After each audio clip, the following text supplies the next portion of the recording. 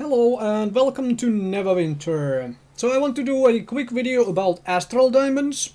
I did a video about the Zen market, and so check that out if you missed it, and it's the pay to win question of the Zen market itself. I do mention Astral Diamonds in that video, but I wanted to separate the two. As I go over there, Zen market is not pay to win, it's convenience stuff. Astral Diamonds, on the other hand, is a form of pay to win. What are Astral Diamonds? Have you played Champions Online or Star Trek Online? Both Perfect World games where you can, it's a secondary in-game currency, which you can get both in-game through some means. You can get small amounts of it.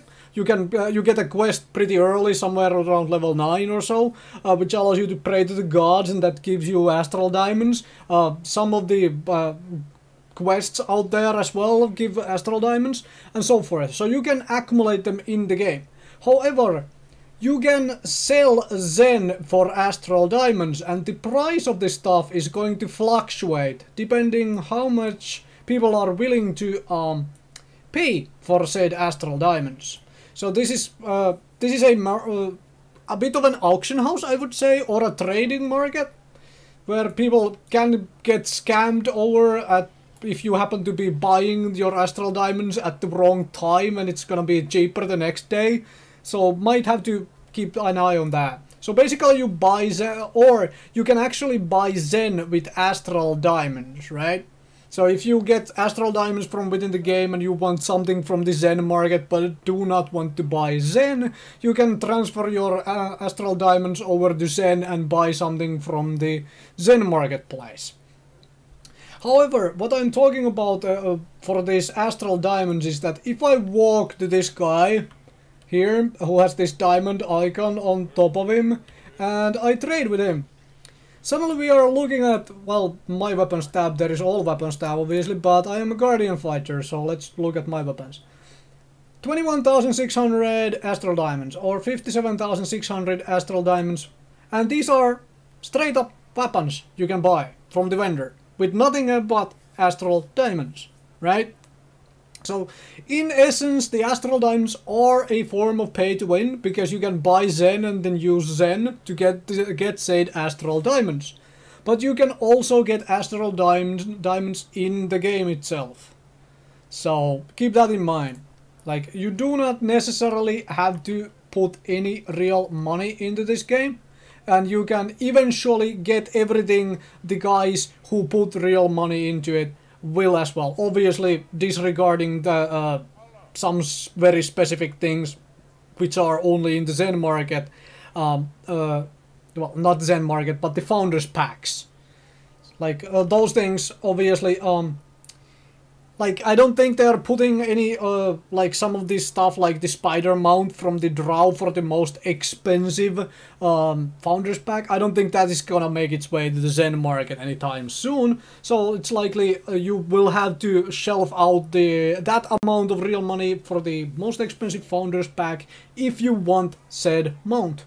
But Astral Diamonds, you can swap them over to Zen and buy anything from Zen market. You can swap Zen over to Astral Diamonds, and that is form of a pay to win. Except, as I said, and I will repeat this, except you can get Astral Diamonds from within the game itself by doing things which I'll give you Astral Diamonds, and then use those Astral Diamonds to pay for the other stuff, as in the stuff from, for example, this vendor. So yeah, that is my coverage of Astral Diamonds. Whether it's pay to win or not, this is getting kind of close to it. Like, my definition of pay to win is typically being able to buy power. Meaning that you, by spending real money, you are more powerful than anyone else. However, in this case, you can get the same power by putting in the same amount of time, right? You can get all the Astral Diamonds you want as long as you have the time to burn to get it all. So technically, you are just, by spending real money, you are not technically buying power over other people on the long term. But for the short term, you are. So you are skipping some steps easily by buying Zen, converting it to the Astral Diamonds and buying upgrade weapons and armor and stuff. That's what I'm getting at.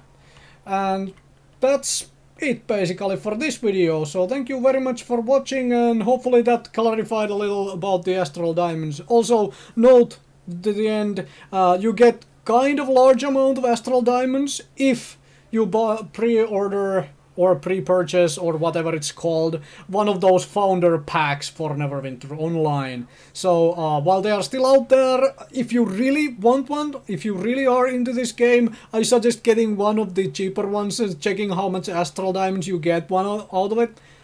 I don't see the point of shelving a huge amount of money for the like most expensive founders pack, but that's me. I didn't see that as being worth the money. That's my view. Your view might differ. I personally picked the second most expensive one, and it seemed to do its job kinda well. But enough rambling. That was about Astral Diamonds and stuff. Thank you very much for watching.